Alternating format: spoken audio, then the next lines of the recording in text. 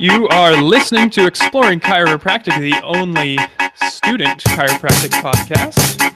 I'm your host, Nathan Cashin, and it's good to be back doing another episode about a chiropractic school. I'm so excited to kind of get back into that flow. I've just graduated, so I'm no longer a student, but I'm still doing a student chiropractic podcast. And back into the swing of things doing chiropractic colleges. With me today from Cleveland Chiropractic College is Leslie Reece. Welcome to the show. Hi, thanks for having me. Yeah, thanks so much for getting in touch. And, we're talking about a project for SACA that I'm excited to get off the ground hopefully soon. But I appreciate you being willing to do a podcast episode. Yeah, I'm excited. So you are originally from what you call the Little Apple, Manhattan. It's not what I call it. It's what everybody calls it.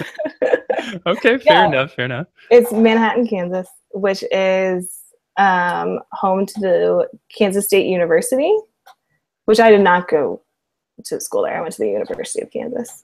But it's not just an agricultural school, but they have a lot of like ag programs, and I live by horses and cows, so it's really all that you could imagine it would be.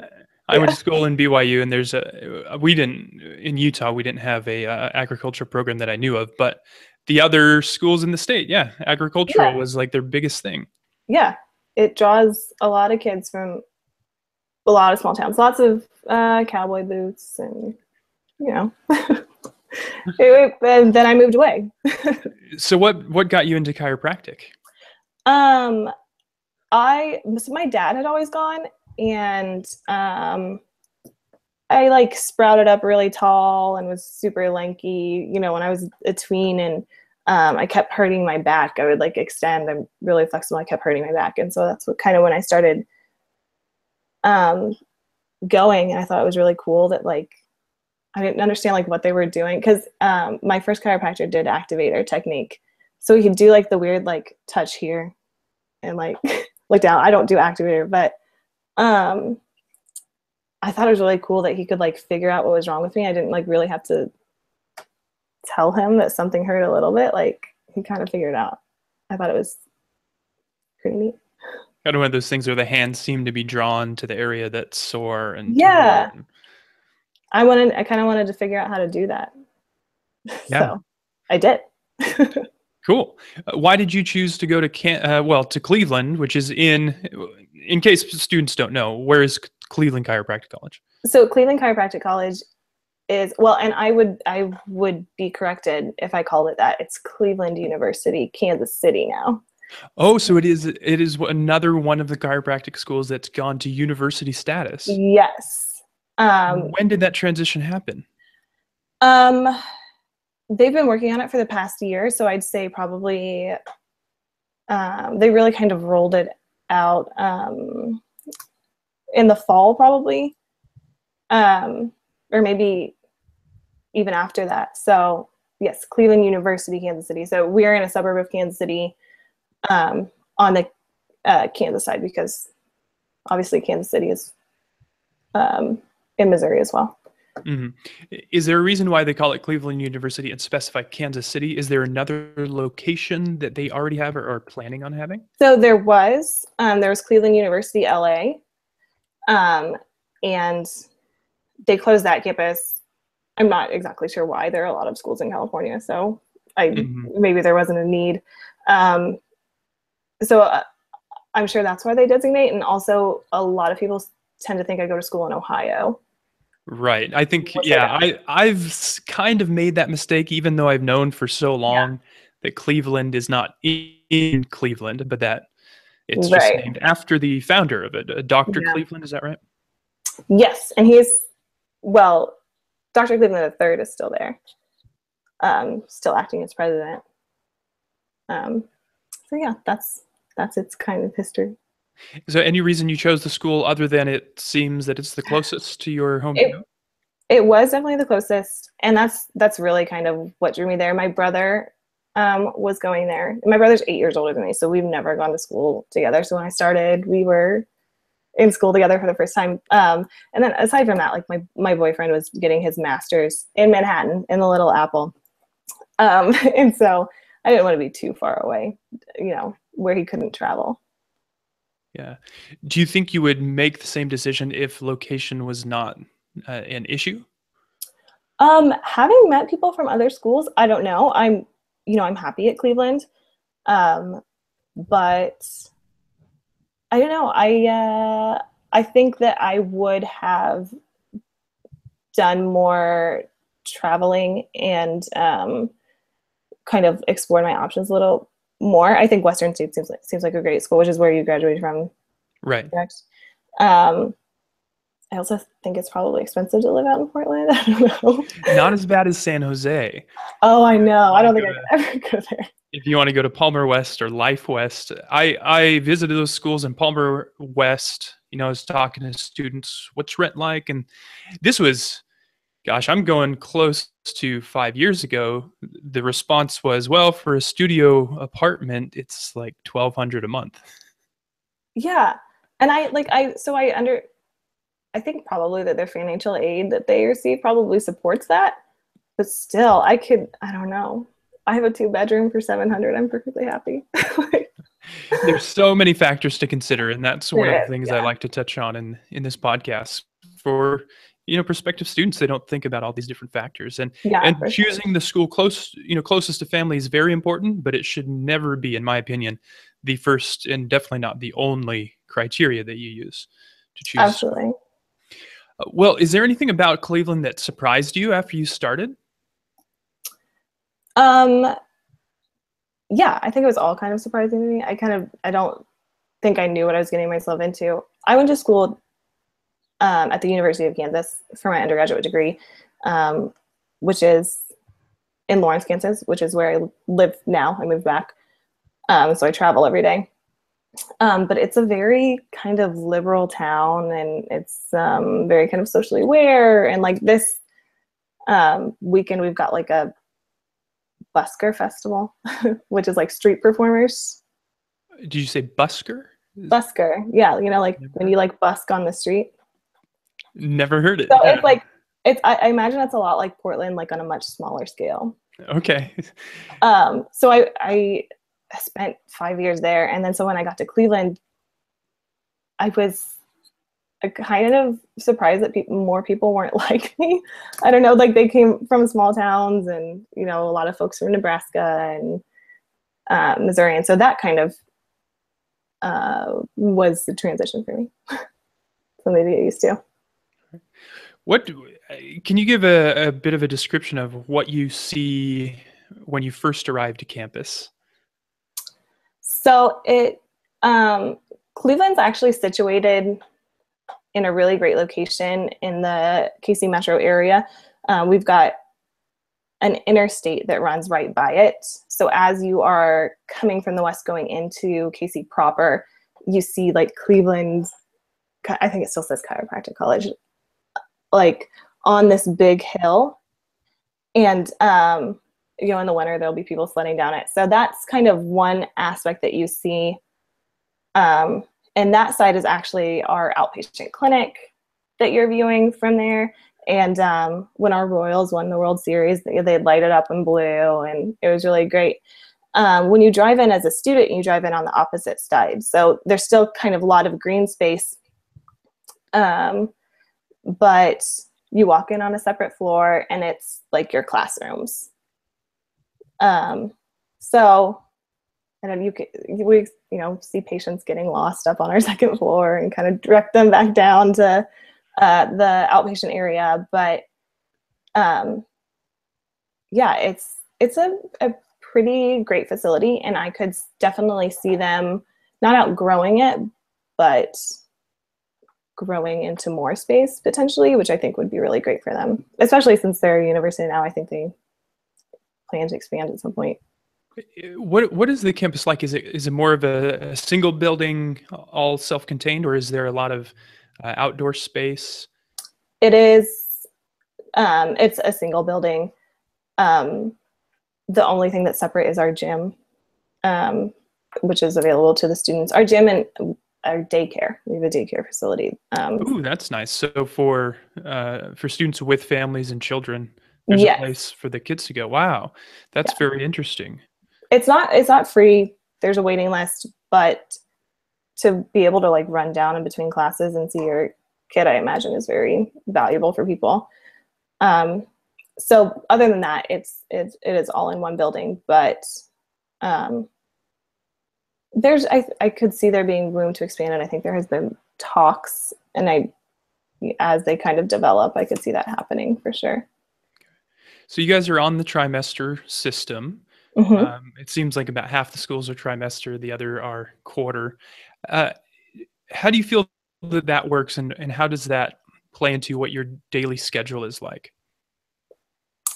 Well, when I meet people, I feel like they're always really surprised that we go to school year round. I'm not sure what their impression of chiropractic education is, but I'm kind of used to going to school year round. And so we've got 2-week breaks between our trimesters. So we'll go for, almost 4 months, and then we've got 2-week breaks, and then back into the next trimester. But most days we're starting at 7:30, between 7:30 and 9:30. And then since I'm in my 7th tri right now, I'm in our student clinic. So I'm trying to kind of orchestrate when to fit my patients in, like when the clinic's open versus when I have class. And so that's been a really great puzzle. Do you have any control over your clinic schedule? It sounds like you can kind of plan that around your classes, or is it established for you?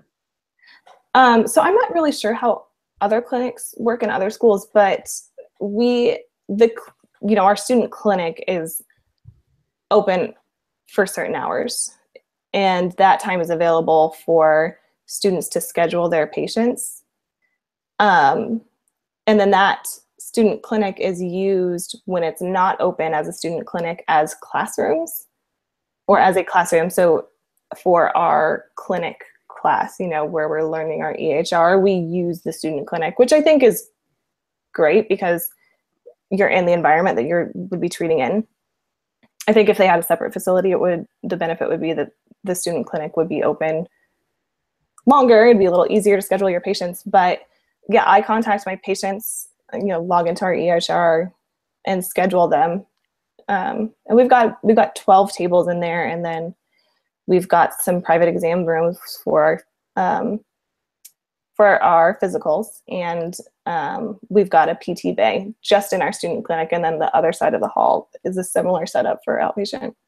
That sounds really interesting. I don't know what other schools are like, but that's very different than mine. We have very strict, rigid schedules where we have to be in the clinic whether we have patients or not. And so once we're in, like, for us, it's a 9th, 10th quarter, we're spending about half of the day in the clinic, and we just have to be there, and then they schedule patients for us. So it sounds cool that you get a little more of the experience of actually running your own mini clinic within the student clinic. Yeah, kind of. Like, we're all responsible for our patients. We all, obviously we take HIPAA training. So, but we have one schedule, so I can see all of the appointments that are on there and schedule when it's open. We also have an intern lounge, so if I wanted to look up in the EHR some of my notes for my patients, I could do that there. And that's a really nice area to do that. So the way they orchestrate it, you do have a certain amount of time that you do have to be in the clinic, but you kind of just sign in. So if I'm looking at a note in the student lounge, I would kind of log that time and make sure they knew I was in there.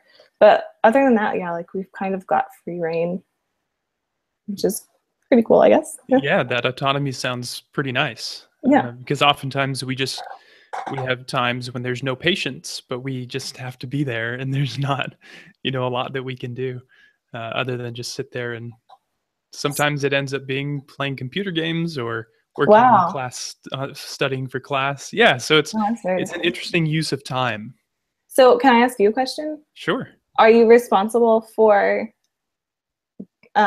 finding your own student patients? In a way, yes. Assigned to you? In a way, no. So students that are also going to school, right? That's who Mhm. we start treating first for 1 quarter is only other students. They're assigned to a clinician, but Oh, then they can choose a student intern under that clinician. So let's say, you're under a certain doctor and I want to come see you. As long as I'm assigned to that doctor, I can say I want to see you. Otherwise, I get assigned to another intern. So there's a little bit of leeway with that, but really, it's pretty much managed for you. that's interesting. So the first 2 weeks of this trimester, my experience has been um, interns who are new to the student clinic, kind of just running around like crazy to people they don't know, be like, "Do you have an intern? Do you have an intern?" Trying to schedule them. So that's really interesting.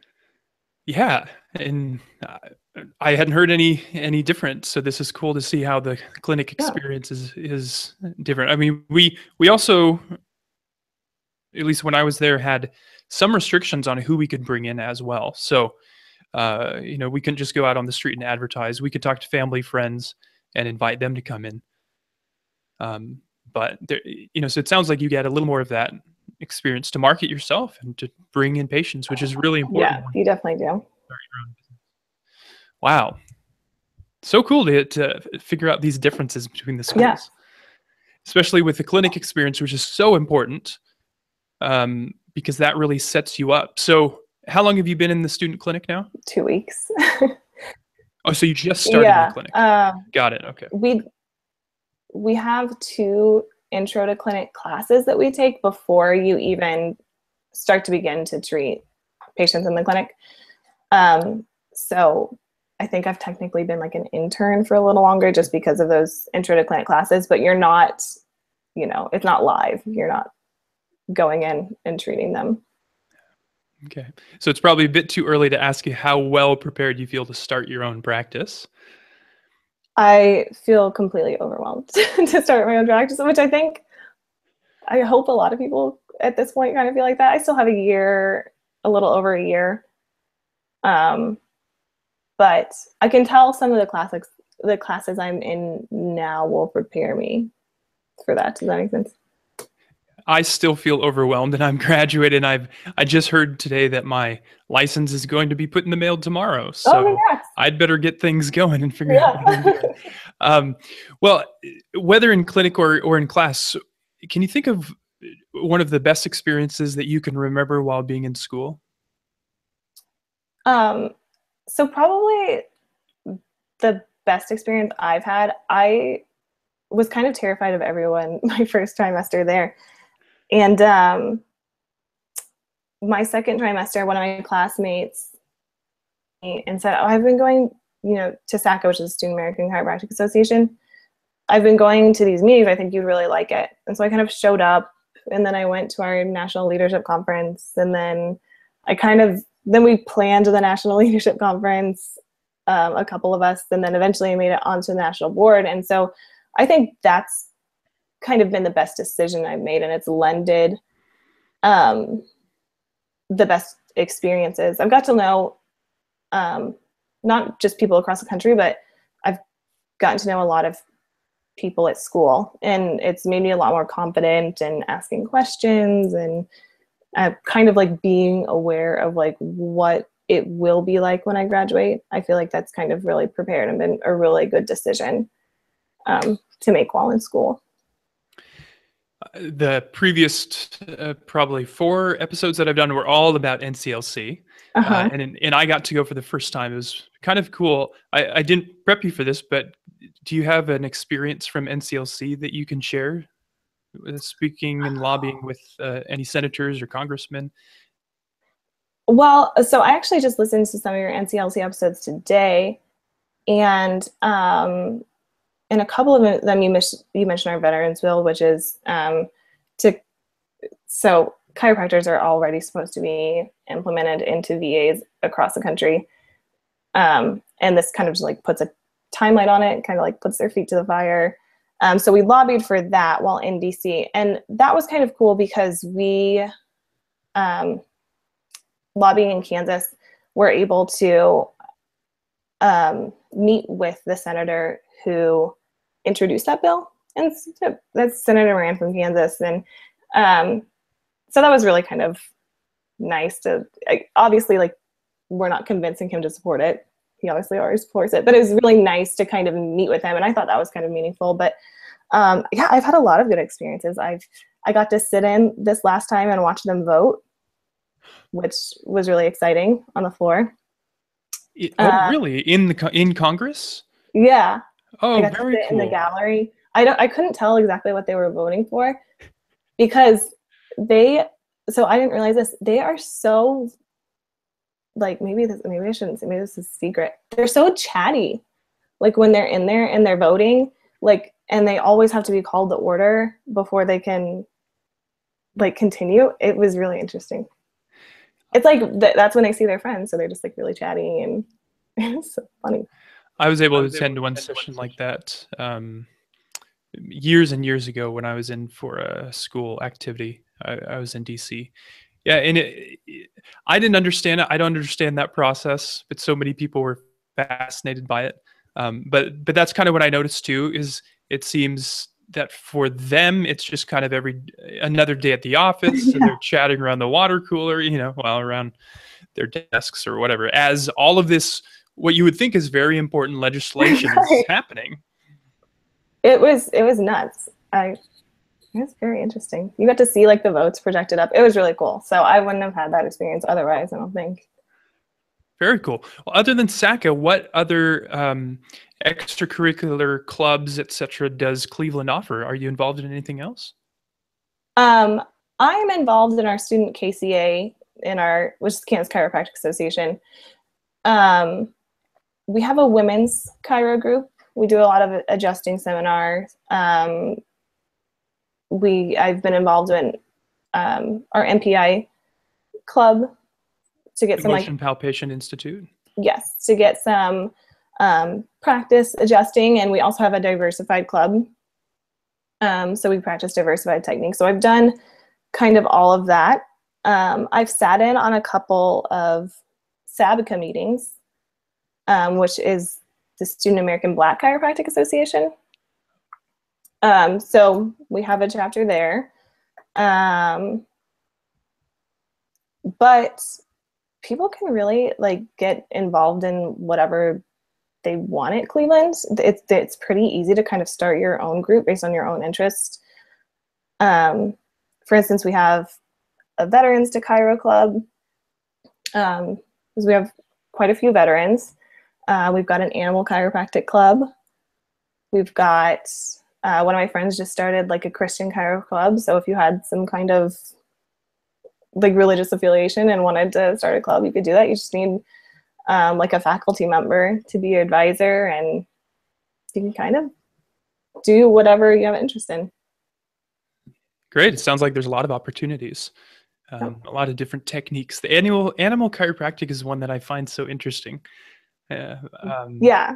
Well, there's a school in Kansas, evidently, and I forget. I was talking to somebody about this. I forget exactly where it is for kind of animal chiropractic, but they'll travel down there sometimes. And oh, really? So specifically for animal chiropractic? Yeah.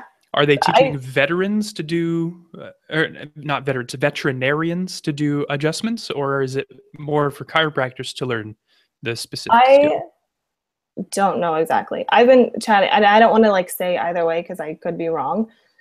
I've been chatting with somebody about it. I don't exactly understand the legality because our scope obviously identifies that we treat humans. But I think maybe you can work, like, under a veteran or veterinarian, or and they can, like, kind of sign up. Often, I'm not exactly sure. I think it depends on the state. I think so too. Different scopes.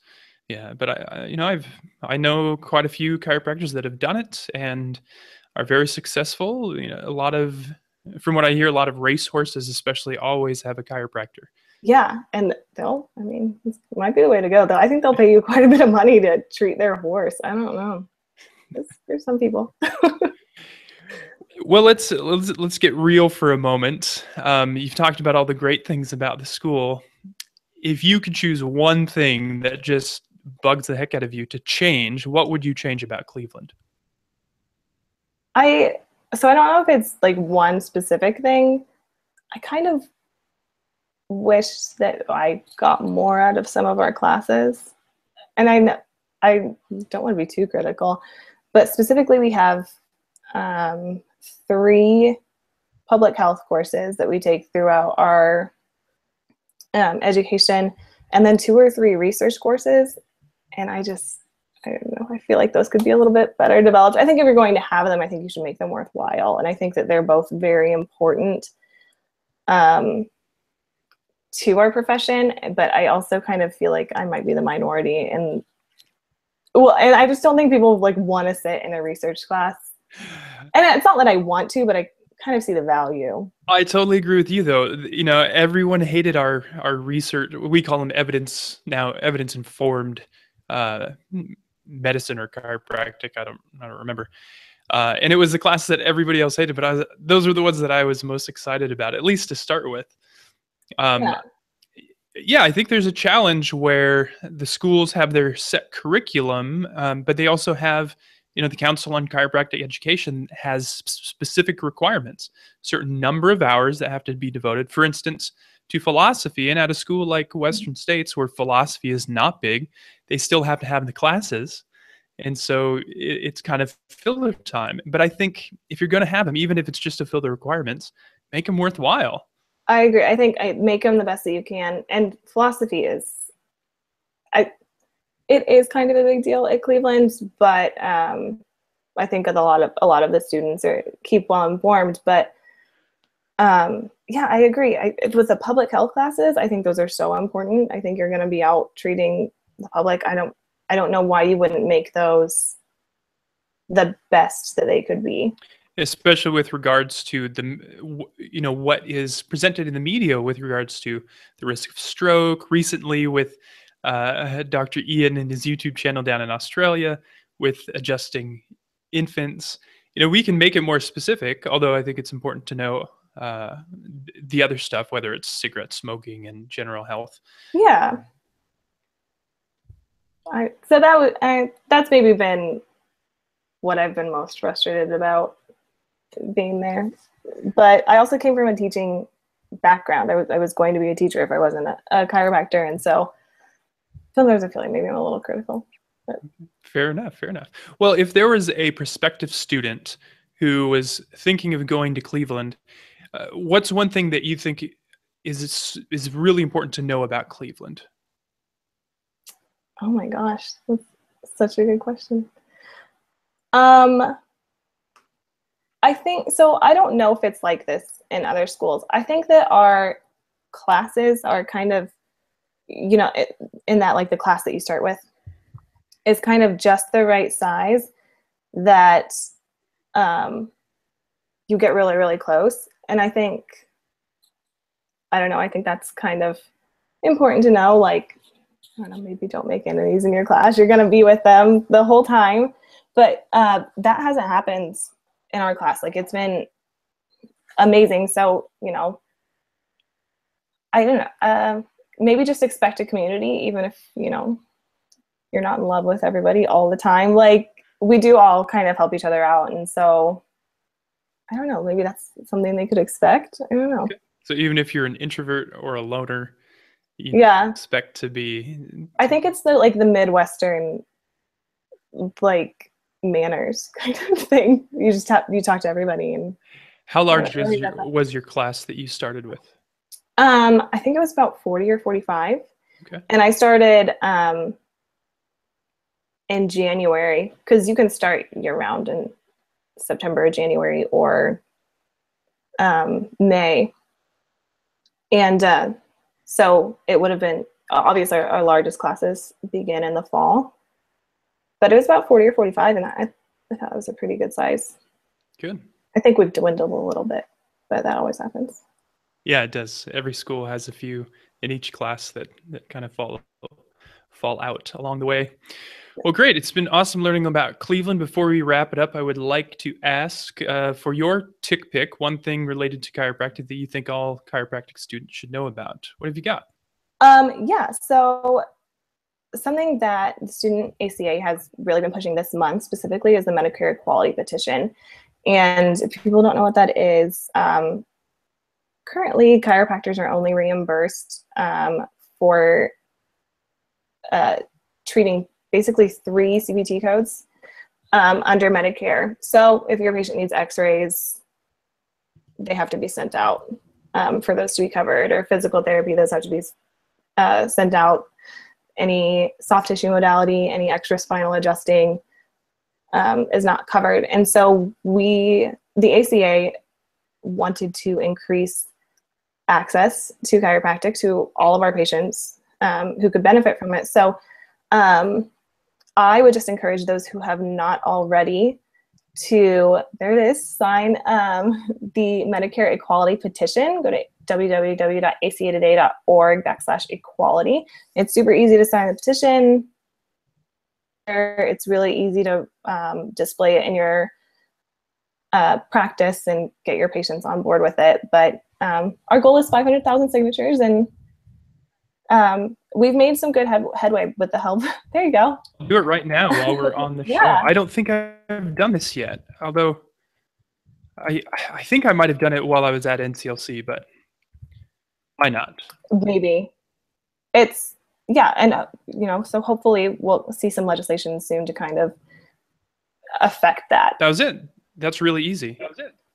Yeah, it's so easy. Just put your name and email address in and you're done. Yeah. Wow. Okay. Yeah, I think most people, especially patients, even don't understand this, that we can't get paid for an examination through Medicare. We can't get paid for the common modalities like e-stim, soft tissue massage, whatever it is you do. All you can get paid for is the adjustment. And just in spinal segments, if you do any extremity adjusting, sorry. So I think it's an important thing to be aware of, and to get your patients to be aware of. Family, friends, have everybody sign it if it's something that you agree with. Yeah, absolutely. Well, Leslie, thanks so much for being on the show and sharing Cleveland University, Kansas City. Thank you. Learned a lot about the differences in the programs. And I think, again, so important for prospective students to evaluate all of the schools and the different clinic experiences, the different way that the classes are presented. So I appreciate taking the time and sharing all of that with us. Yeah, thank you so much for having me. Glad to do it. Let's send them out with the music. And I'll remind listeners to please follow Exploring Chiropractic on Twitter at Exploring Chiro, on Facebook, just search for Exploring Chiropractic, and check us out on iTunes. Please leave a review if you like what we're doing. I think that's getting loud. If you like what I'm doing on the podcast, please go to iTunes and submit a review, however many stars you think it's worth. And thank you for listening. Continue to enjoy the journey.